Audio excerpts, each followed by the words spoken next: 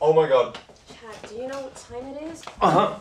So, like, I couldn't tell you this on your totally unsecure phone, but I know who the guy is. The guy. The secret guy.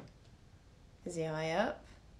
I don't know how high up he is. I mean, probably. I mean, I know his name, but not his rank. What is it? Osborne. Cox.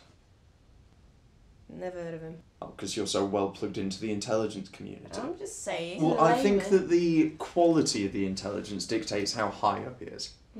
Not what we know. I also, guys, you got any water? I need to hydrate. I got tap water. Are you kidding? How do you find out who he is? Sources.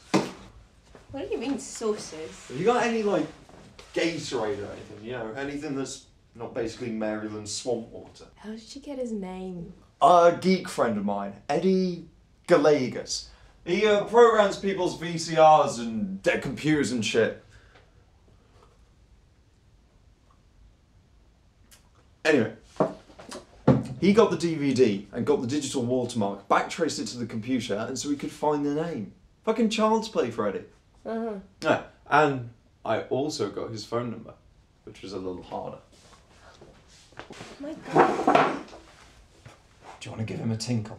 Oh my god, why? Because he's going to want to know his shit's secure. He's probably going to be relieved. I mean, he might be so relieved that he gives us a reward.